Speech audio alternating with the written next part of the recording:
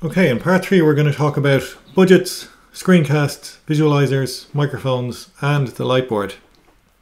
And we're going to start off with a little story about budgets. It's not the central focus of this, but it kind of sets the scene. When you're looking for equipment, what do you need? So we're not in Hollywood yet. And the things that follow, and I've said this a few times, producing videos is not about budget. Well, it kind of is about budget, but I want to show you something interesting that I saw last Christmas, just to give you an idea of, when you see videos on television or when you see different things, there are vastly different levels of budget and effort and equipment that go into things. And the level of result that you get is really, to the untrained eye, can be very, very much similar. Now, we're not going to make broadcast quality material in general, but you can get pretty close. So I know this is really unseasonal. There's about 40 seconds of this. From pet prezzies to family pajamas. From scented candles to the softest cashmere. Make Christmas for everyone with the perfect gift from Dunnes Stores. Make Christmas for everyone with our delicious range of mouth-watering Christmas party food. Plus, with our 10 off 50 grocery voucher, you can save even more each time you shop at Dunnes Stores this Christmas. So the question is, how much does something like that cost? There was 45 seconds of footage there. There's a third ad that I didn't show you that's kind of a repeat of another ad. 45 seconds. How many people were involved? Well, I did a poll and everybody, every participant underestimated it.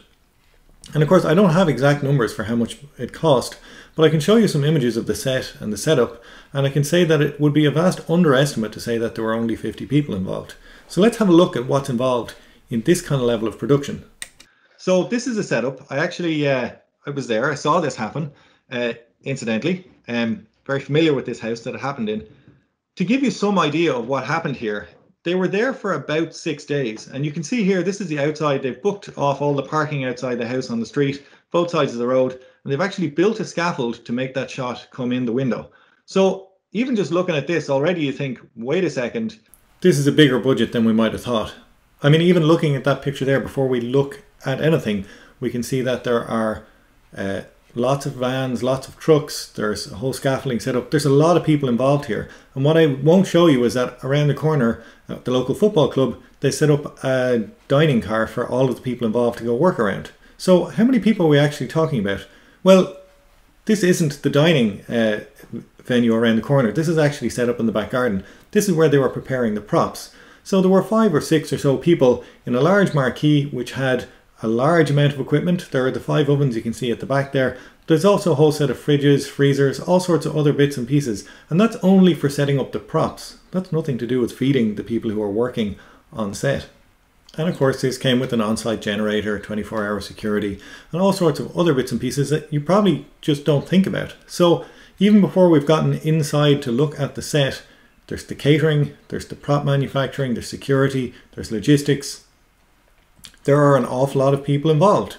And we haven't even gotten inside the venue where the recording is going to happen. Haven't even seen the people who are going to be doing this. Inside then you can see, if you look at this setup on the right, you can see that there's actually, that didn't make it into the ad. At least I don't think it made it into the ad. But they have a whole setup. Look at all the lights, the cameras, the pre-roll. And then at the outside, they have all of this monitoring equipment. So you're talking about hundreds of thousands of euro worth of equipment. Now they don't buy it, they rent it. But still, several €1,000 to rent that for a few days.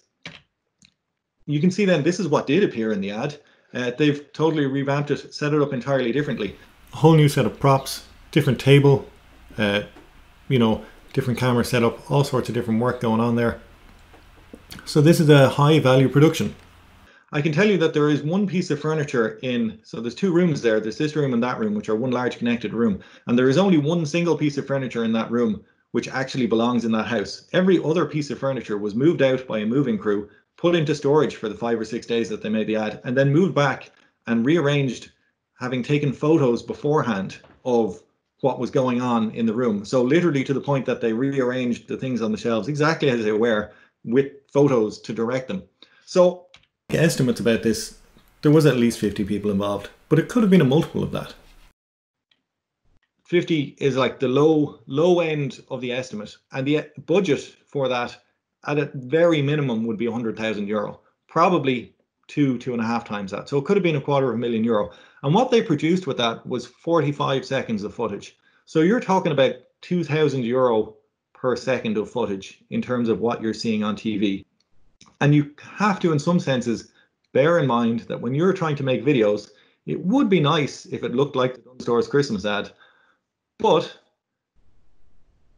not going to happen in that sense. And it is very, very possible, you know, if you were to try and make that ad yourself and you were to spend €1,000 and you were to use a much more budget camera and the lights you had around and you were to cook the food yourself, that you could make something that was 90% as good. And so there's this kind of graph, which I just made. It's not based on anything, but it really applies to everything that you're going to do in making videos.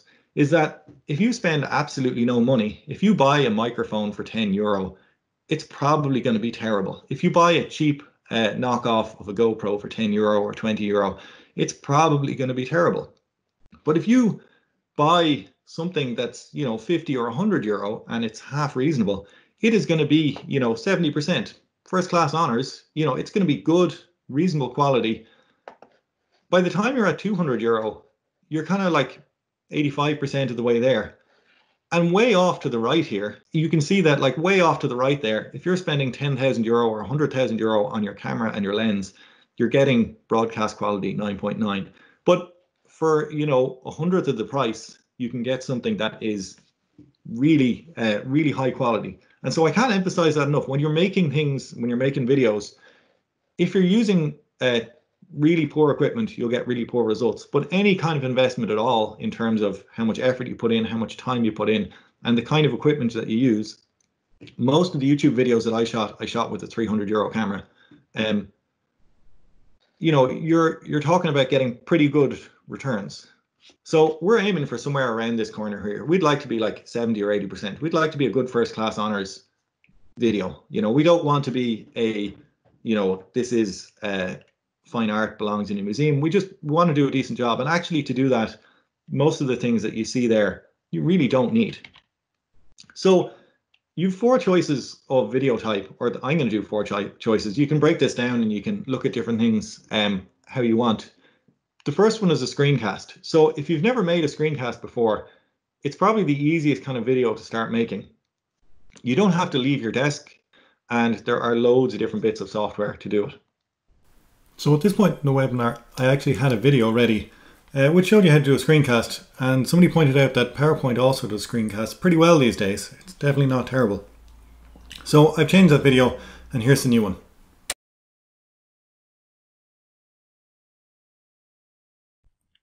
Okay, we're going to make a quick screencast here using Microsoft PowerPoint. So first thing I want to do is open up a presentation, and then I'm just going to put in a new slide, and we're going to put a screencast in here.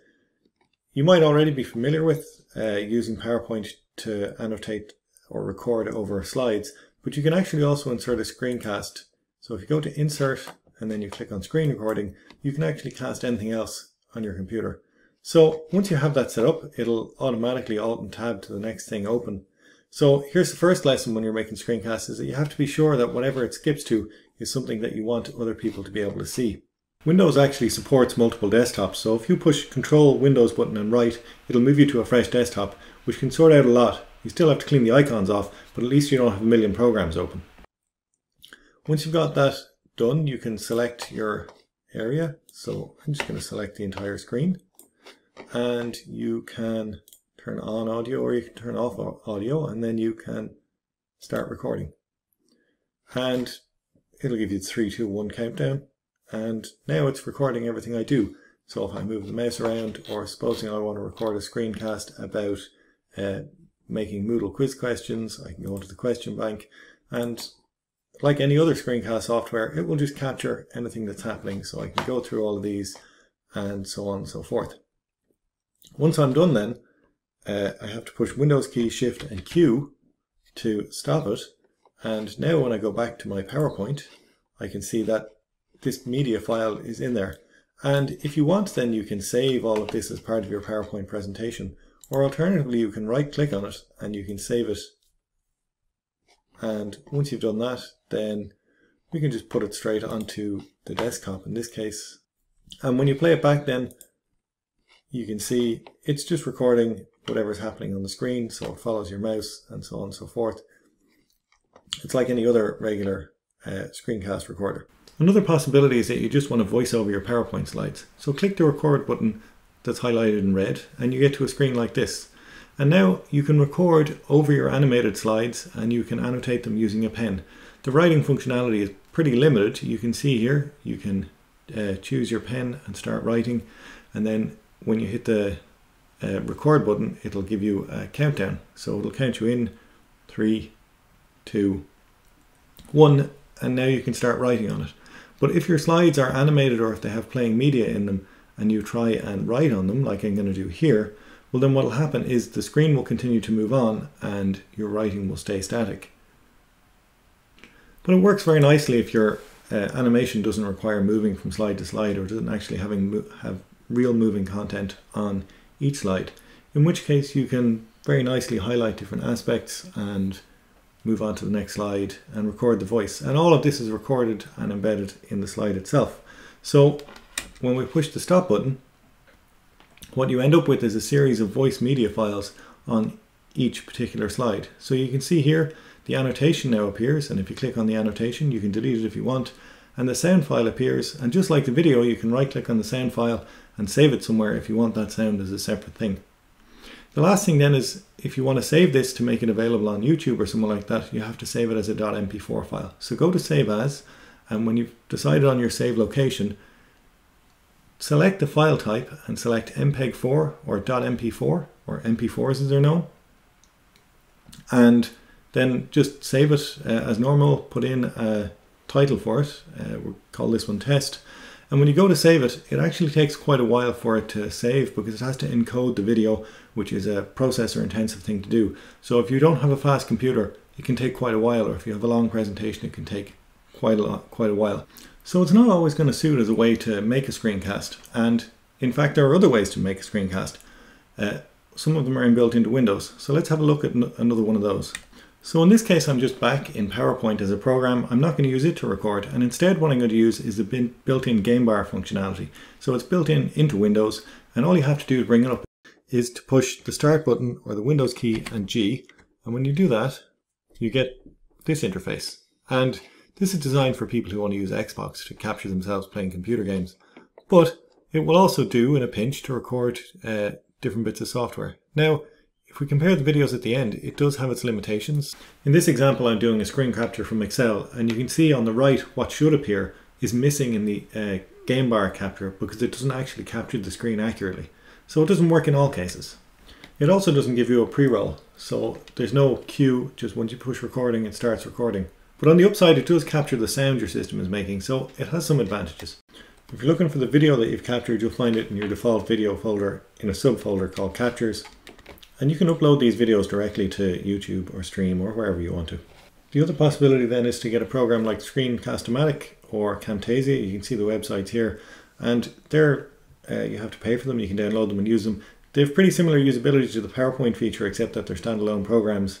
You can download a free trial and see if it's more suitable for what you need. Their quality is no better or not much better than the PowerPoint. The truth is, if you want to get a really high quality image capture, you actually have to capture it direct from your signal that's coming out of the back of your computer or your laptop, in which case you're into purchasing different hardware and you're into a whole different ballgame. There are limited samples of that hardware available in the college, but really, unless you're looking for a very specific niche use, it's not going to be necessary. So I hope that shows you where you need to be. You can do a lot with PowerPoint or the built-in Windows Record feature. If you find those too limited, you can branch out to things like Screencast-O-Matic or Camtasia. You will have to pay for them. Or if you really need to, you can do signal capture. Okay, that's all for this video. So if you're going to make a screencast, there are two pieces of equipment that are important. One is your screen. So the screencast that you make is the resolution of the screencast you make is going to depend on the resolution of the screen that you make it on. So if your screen in work or on your laptop is a poor, old, low resolution screen, the video that it captures is going to be low resolution. And that will appear fine on your screen because it's a screen that you used. But if you put it onto a larger screen or a mobile that's higher resolution, it's going to look bitty and clunky and really not great. So I would suggest, if you can at all, when you're using a screen to do screencasts, try and find something that is at least HD, so at least 1920 by 1080. I would say actually any higher than that and you're kind of wasting your time, but 1920 by 1080 or HD video is really kind of a sweet spot because you need a good screen to be able to visually make out the difference of things that are higher resolution than that. But if things are too much lower resolution than that, then they just appear a little bit clunky. The other thing that is really important is your microphone and where it is. If you want to know what resolution your screen is, if you right click on the desktop and go to display settings, it will bring up information about your screen. And you can see my laptop screen is only 1366 by 768, but I actually have a second screen plugged in and it is a HD screen. The videos, because I have made screencasts on the one that's 1366 by 768, but they just look kind of terrible when you play them on anything that isn't a really small screen. So it's just that's more experience than, you know, it's not if the only screen that you have isn't a high resolution screen, it's no biggie. So you can't do too much about your screen short of buying a new one, but you can do a lot about your microphone. And I can't possibly overemphasize how that graph applies. So how the law of diminishing returns applies. If you spend no extra money on your microphone and you just use a built-in microphone like you see in the laptop on the left-hand side, then your sound is probably going to be terrible. Now, if you have a really fancy Mac, you might get away with it. But even still, any vibrations in the computer, if you're touching your keyboard at all, you're just going to have terrible sound. As you go from left to right here, you can you just get better and better results. And the right here actually tops out at about €180. And way off to the right, there are broadcast quality microphones that cost 10 or 20 or 40,000 euro. But if you're going to buy a microphone, depending on who is paying for the microphone, you can buy a headset, 20 or 30 euro, and you get reasonably good sound. They work really well for things like this. I'm actually using, if you want to see, if you can see my video, this microphone. So I'm actually using the microphone on the far right there. I brought it home before the lockdown. I thought it would come in handy. But even if you use a headset, the only problem with headsets is that they are stuck right next to your mouth. So they pick up all the sounds, if you cough or whatever, it's going straight into that microphone. Whereas with a microphone that's on the desk and a little bit distant from you, then you can get much better sound quality. And I'll give you a quick demo of that sound quality in a second. I'll give you another link. The other thing is, you can get conference microphones like this. So a conference microphone, if you have one, it can work really well and it can pick up reasonably good quality sound, but it's going to pick it up from all directions equally. Whereas if you pick up a microphone from the right-hand side, they are directional. So it'll only pick up the sound, or predominantly pick up the sound that's directly in front of it, and it won't pick up the sound so much if the sound is off to the right or around the back. And that can be really useful if you have a room that's not ideal. The other thing, if you are going and buying a microphone, there's basically two kinds of microphone that you can buy. And if you go looking, if you start just from blank and you're like, oh, I want to buy a microphone, there is an awful lot of material out there on microphone types, and people will tell you this, that, and the other. There are basically two kinds. There are condenser microphones and there are dynamic microphones. And a condenser microphone has a big circular diaphragm in it. So on the top of this microphone, there's actually, probably an inch wide is the microphone itself. And it's a little capacitor and it has to have a power supply. So it needs power to run.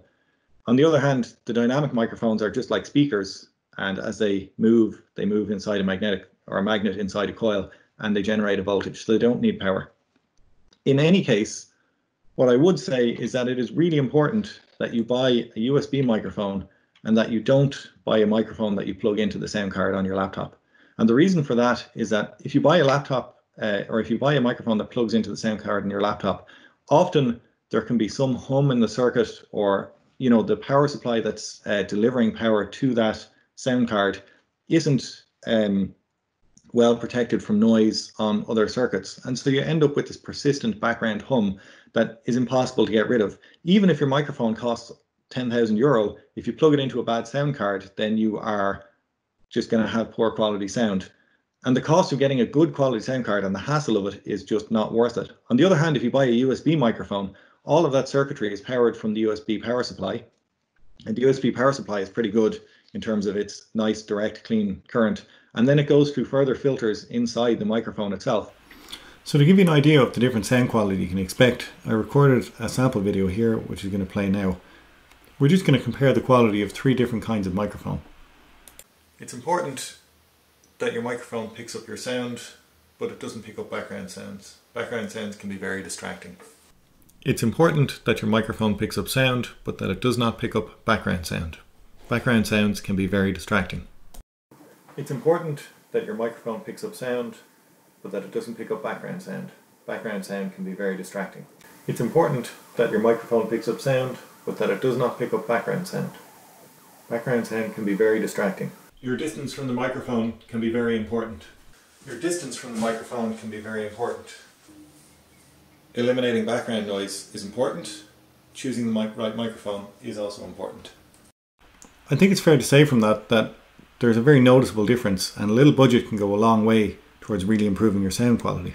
Now, if it's only a 30-second clip in the middle of some video, the background noise is not so annoying, but if you are persistently listening to that hum, then it's just not going to work out. Sorry. The price difference between the microphone that's built into your laptop, which is $0, and the headset, and then the decent microphone on the right.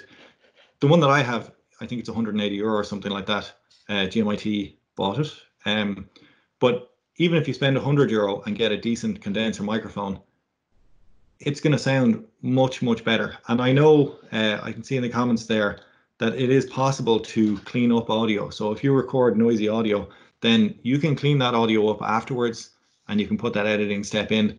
But it's like, it is possible. It's not going to be as good as recording decent audio in the first place. And when the effort required to record decent audio is just having a microphone that costs, €100, I think we can ask our schools, if they're expecting us to deliver online now from September, I think that's the kind of thing that you can ask your school to provide you with. And I do think at some point they're going to have to think about, sending out reasonable quality microphones for making good videos.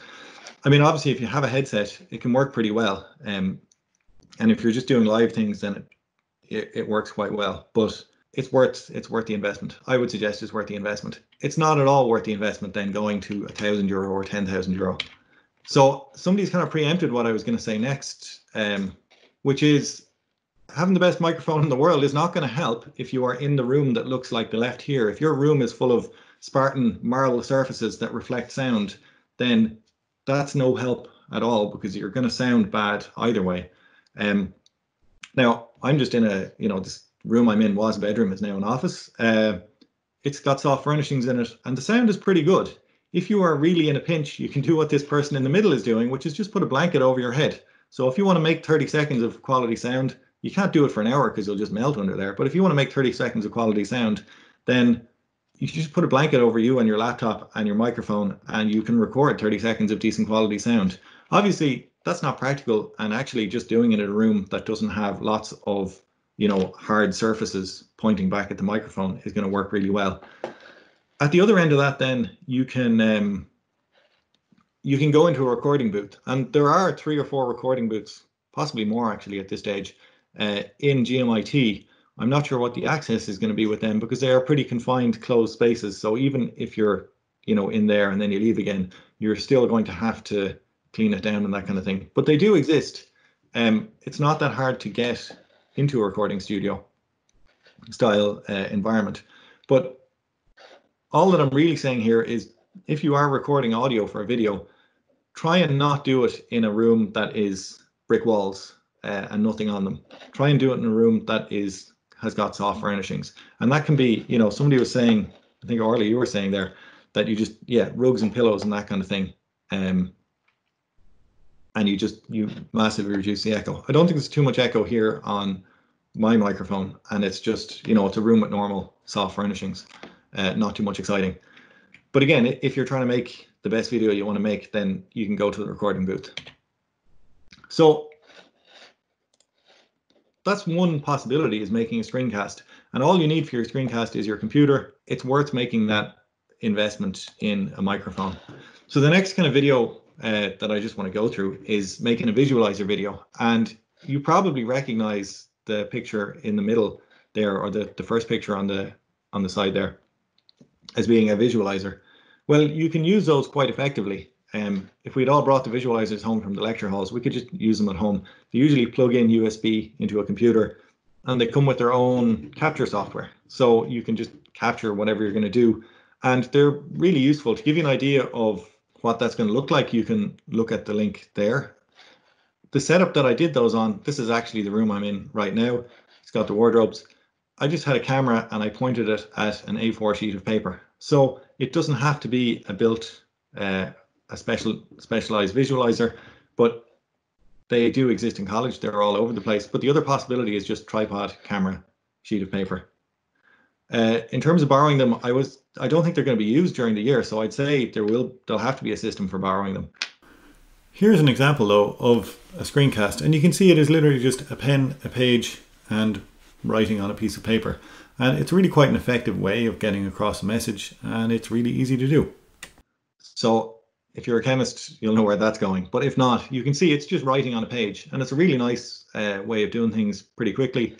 Again, record it, edit it, and put it up. And the only thing I would say, if you're making either way, if you're making screencasts or if you're making visualizer videos, just put a title slide. It doesn't take too much effort to make a title slide, and it makes it a lot easier for the students to know what the video is going to be about before they click on the video in Streams or on YouTube or any of those things.